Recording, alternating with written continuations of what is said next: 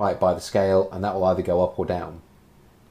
We're then, within an if statement, just here, creating another float array of 8 points, okay, just like the one above for the texture coordinates was 8 points. This is 8 points, so we've got each point of the, each point is x and y, and we have 4 of them inside our quad.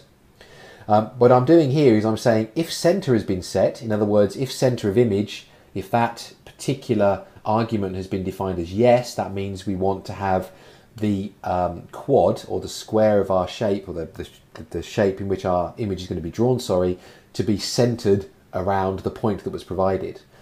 So what I do is I basically on here say for the first point it's going to be the quad width and the quad height, okay, divided by 2. In other words, we only want it half, so this is the divided by 2 is just giving us the center.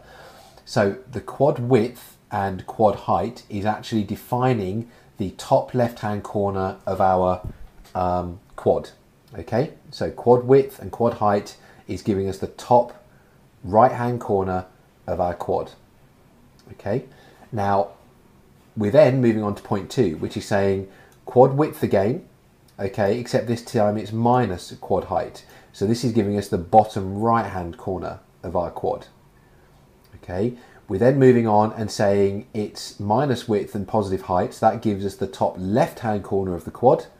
And then last of all, we have minus width and minus height, which gives us the bottom left hand corner of the quad.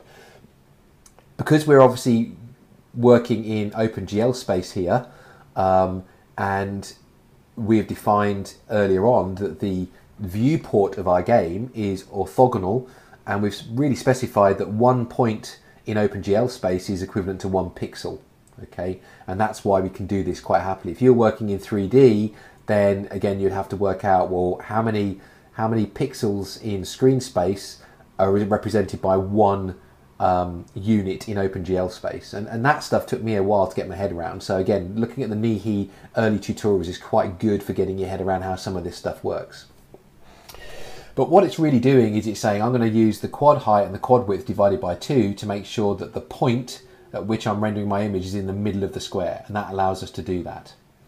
If you don't center it, then we're not worried about doing this minus stuff, okay, because we just want to have everything drawn from the bottom left hand corner.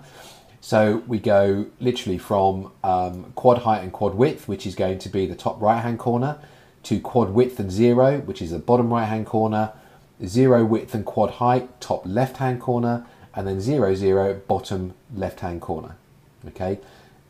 Take some time to get your head around that, because that can be a bit confusing, but once you have got your head around it, it actually does make a lot of sense. I'm just probably not describing it as well as it could be described, so apologies for that.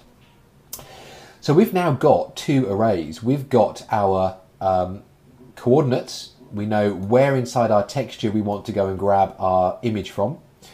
We know the size of our quad and where we want to render it. So now it's a case of actually going and rendering that, okay? And for that, we run this render at method, which is going to allow us to render. This is actually going to do the real work now. This is going to do the OpenGL work to actually render this information to the screen. And that's going to be the next method that we move to over on this tutorial. So what I'm going to do here is just paste in the render method, and we'll start working our way through it. So the render at method is the actual method that really does render to the screen. It takes the 2 arrays that we've created. It takes the texture coordinates array, and it takes the quad vertices array, and it also takes the point at which we want to actually render these to the screen. And we then actually go and use the OpenGL to do this. Now, there are a couple of things that I've changed here from tutorial 1, which we're going to go and sort of finish changing in a moment. But in tutorial 1, in the initialize the init with coder method, we actually defined a lot of the OpenGL parameters, like the client states. We defined the texture bindings. We defined a whole bunch of different bits and pieces.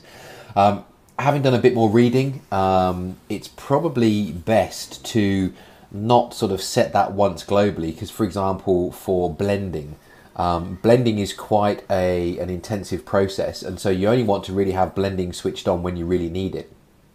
So it seems that the good practice is to actually only switch on certain parameters and certain values in OpenGL when you need them, and then switch them off afterwards, so that the next item being drawn controls itself in terms of does it use blending or does it use any kind of transformation, etc. So we're going to be removing some of the GL configuration in that init with coder, and we'll go and do that in a moment. But it does mean that obviously I've moved some of it into this method here, so that every single time an image gets drawn, we define the parameters necessary to actually draw the image as we require it to, with blending and so on.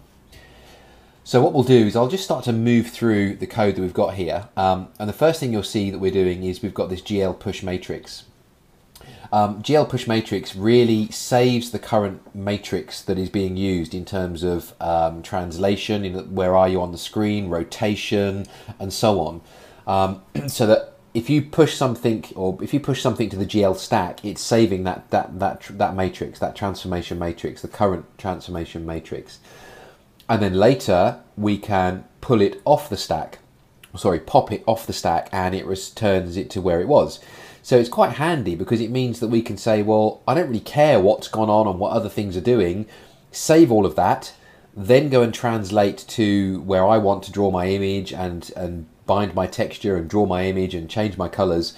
And when I've done all of that, I'm then going to go back to the state it was before the image was drawn, so that the images end up being separate from one another. They don't interfere with each other in terms of rotating and translating and things like that. So that's why I'm saying save the matrix as it is, in other words the current configuration of the screen, etc., and then start doing the image work. So that's what push matrix does.